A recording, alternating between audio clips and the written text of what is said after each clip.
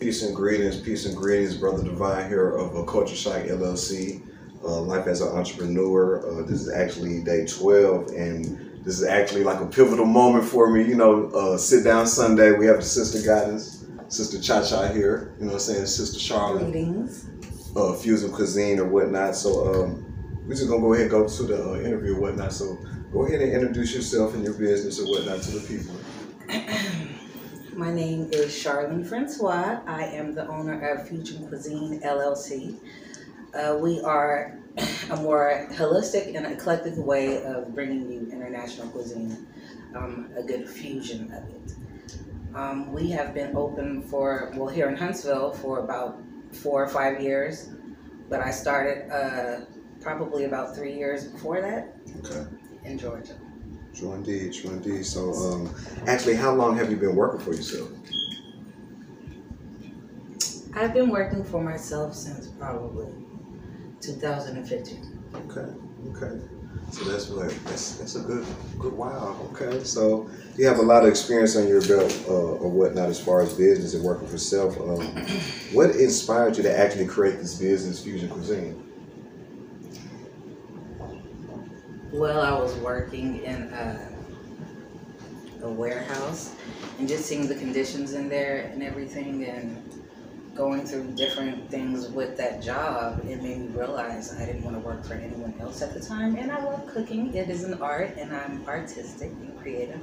So I wanted to change a couple of things, and I started incorporating that while I was working at that warehouse. And then I decided from there, from seeing the conditions and everything like that, I would prefer to work for myself than to slave. True indeed. Financial freedom. Slave for myself. Ownership. This is what we be talking about in this whole vlog or whatnot, Life as an Entrepreneur. So just gratitude for coming on for the show or whatnot. Thank you. Yeah. So what goals do you want to achieve with your brand Fusion Cuisine?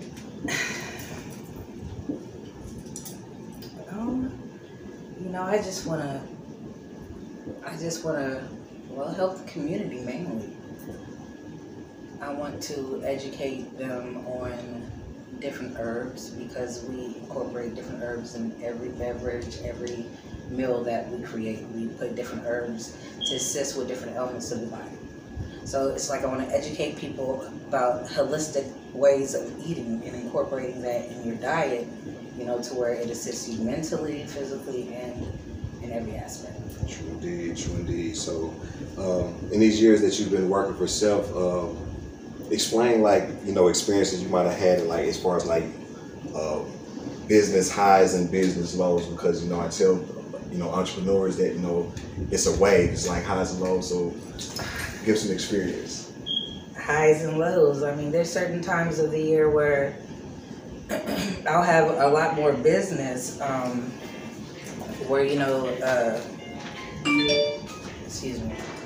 I'll have a lot more business to where I'll have a lot more events, a lot more customers. It might be the beginning of the summer, and then as we start going into fall and winter, it might slow down a little bit, but sometimes it can, because people, want delivery, and Fusion Cuisine does deliver. In the summertime, it might be more highs or what have you with different events, but then coming towards winter, there's a lot of lows, and it's like, okay, what do you do now? Okay. All right. So, question: have you ever experienced a failure or something that you might have thought was a failure?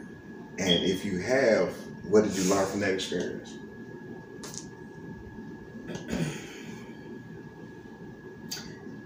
Yes. There was an event that I had. It was a wedding, and everything was planned out. And this particular couple or client decided to go ahead and purchase the food. They thought it would be better that they purchased the food. I'm telling them ingredients, but I know it would have been best if I went out and did the shopping or what have you, you know what I mean, and purchased the food. Well, a good majority of the food they brought maybe 2 days before, let's say the dry food, the seasonings and things of that nature. But I was stuffing chicken breast. Oh my God. I was stuffing chicken breasts for 80 people. So, you know, I'm going to do it for about 100.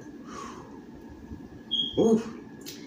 They didn't bring it, and you know, the way that I am, I want to go ahead and marinate the meat and everything, have it marinated probably like 2 days before, good, so I can go ahead and have it out fresh and everything. They didn't bring me the meat until the day before. Actually, the evening before the wedding. And the wedding was set to be probably, I want to say around, let's say 4. I got these chicken breasts the night before, and they were about that big. About that big out. And so I'm doing at least 100 of them. And they're so big, I can slit them at least 4 ways or what have you. I mean, I was so stressed going in my kitchen, and I only have one oven. I don't work at a commercial kitchen right now, which I've found a couple since. But yes, so I was working from this oven, and I'm having help, and you know, the people, my helpers are, I'm working the hell out of them, and they're working the hell out of me too, and I'm so stressed. And throughout it all, I got it done. What did you learn? What did I learn from that? I learned that I have to put, I needed to be more organized. And I needed to have certain boundaries that I needed to put out for those people. And I needed, I needed to basically let them know, or I need to learn to let my clients know certain things are already in place, you know, that I can't adjust a contract a certain way. You understand? Assertiveness, a little bit more. Exactly. I needed to be a lot more assertive with this couple, you know, especially with them bringing me something like, you know, meat the night before for me to have done for at least 80 to 100 people, and then at the end for only about 35 to 40 people to actually show up. Wow. And I have to take all that. What am I going to do with all this food? And nobody, what am I going to do with all this food? You can take it with you. No, you can take it with you. Where am I going to put all this food? Yeah. So, yeah, that's life game right there. Like, for real. I'm going to start getting more emotional about it. I feel you. That's why we're going to move on. Because I mean, that's business. That's entrepreneurship. Like I say, these are the lows. You have highs. You're going to deal. And I just did a vlog. I want to say day 11. I was talking about your D customers. What did I say to you do to the D customers? You delete D customers. You delete D customers. These are the customers that frustrate you. Just like how Sister Charlotte was frustrated in this event. You know, they put her on a time strain or whatnot. She's trying to do professional work. You know what? I want to say that they expected so much for something that they weren't even willing to pay for.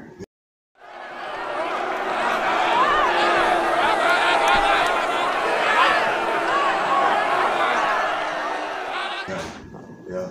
These are D customers. Do not pander for $1. You want to cater to your A-list customers, your A customers, your B customers. You want to raise them up to A customers. But the D customers, like I say, it's a polite way to just, direct them to somebody else, or just don't do business with them, Exactly. And it just will save you a headache in the future, so, All right, so question, as far as like your business and, as far as being a chef, doing fine cuisine, did you learn as far as like going to like a chef school, or is everything like self-taught? Did I go to a chef school? Yeah. No, it was self-taught. I did a lot of cooking, watching my father cook. Okay. So my dad used to be in the military, in the Marine Corps, and in the Army, and he cooked for, like different platoons and things of that nature. So going to all those different countries, he would always cook different cuisine at home. Okay. So he would teach me. Some of us would learn in the kitchen, and some of us didn't. And I took a liking to cooking in the kitchen with him and doing things of that nature. So your father was your mentor as far as like the cooking? Yes. True indeed. So question, If you could go back in time, what would you tell the old Charlotte?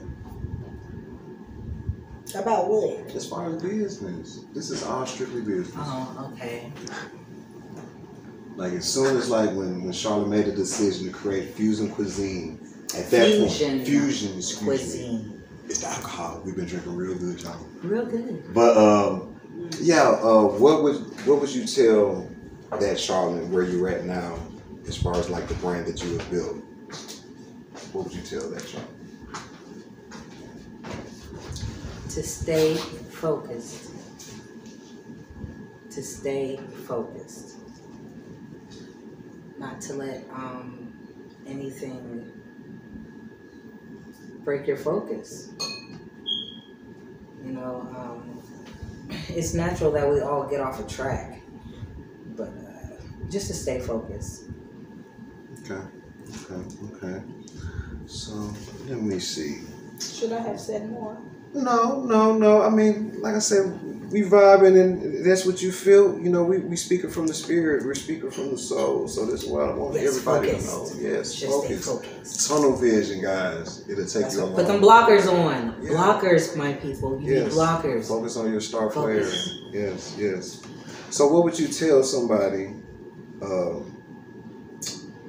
that's asking you about what will make a good entrepreneur as far as like in your eyes? What's the prototype or just something that a good entrepreneur needs to have as far as like to prosper in business?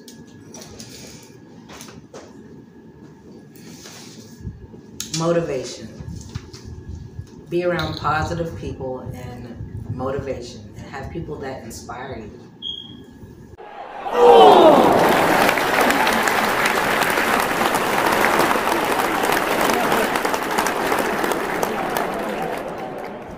Be around positivity. Try to be around good energy. Like we spoke about earlier, there are ups and downs or what have you. And people that normally have their own businesses, they are creative. And like we were discussing earlier as well, creativity, it flows just differently. You can't force that. You know what I'm saying? You can't force it. True indeed. So also, I want you to tell everybody how many hours do you work a day as an entrepreneur working for self, strictly for self? How many hours do you work a day? Well, it depends. Because I can set my own hours. Okay, but on a busy day, like Charlotte is like really on a busy day, if I'm doing an event. Okay, let's say whether it is I'm doing an event for a large crowd or whether it is I'm doing an event for a couple or what have you, that could go a whole day. Okay. It can go at least 8 hours, like an 8-hour shift. Okay. So I got a couple hypothetical questions I want to ask real quick. Would you rather have 5 average workers or 1 above average worker, like superior worker? The superior worker. Just 1 instead of the 5. Yeah. Okay. Somebody that's passionate, just as I. I dig that passion. You gotta have that fire in entrepreneurship. So yeah, I'm kind of like the same. I'd rather have a good, solid 1 worker instead of 5 trash workers. Exactly, because I'm gonna be on top of them doing their jobs. Yeah, and it's gonna make it real frustrating for you. So, yeah, I dig it. Another hypothetical question for you. With all these hypotheticals. Yeah, because I just be wanting to see where everybody's mind frame is. You feel me? As far as like their perspective on life. So, let's say you had just $50,000 of just free money right now. What would you invest in? I would probably look into getting a food truck or a space. Okay. Yeah. Priority wise, which one you think you would want first? Would you want the food truck, or would you want to go ahead and get brick and mortar?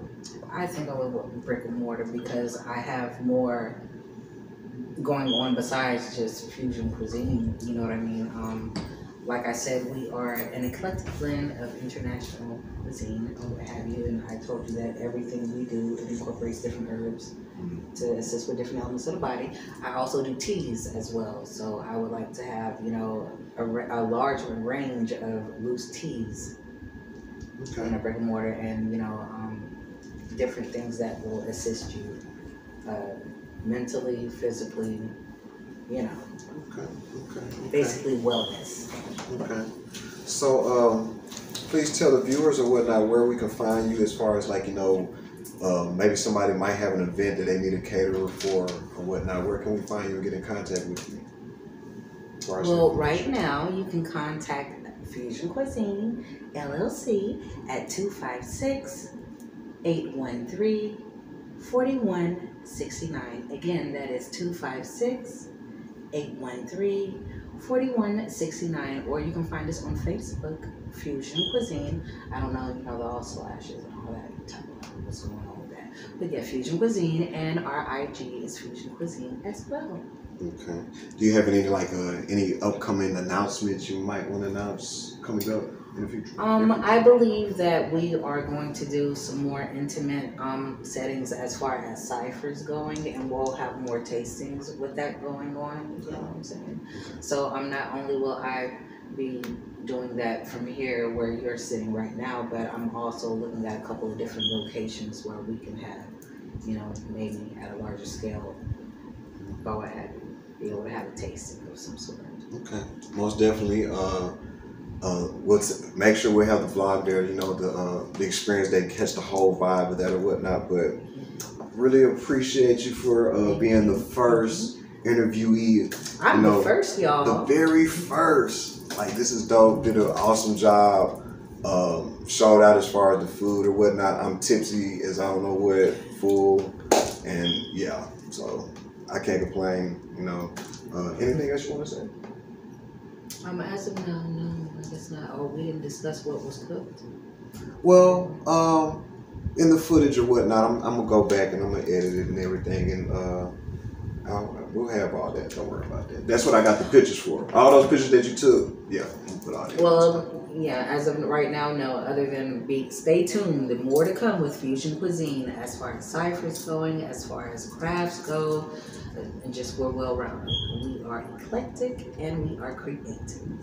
So, peace from Brother Divine of A Culture Shock LLC, Life as an Entrepreneur, Day 12, Sit Down Sunday. It's a wrap. Peace to the family.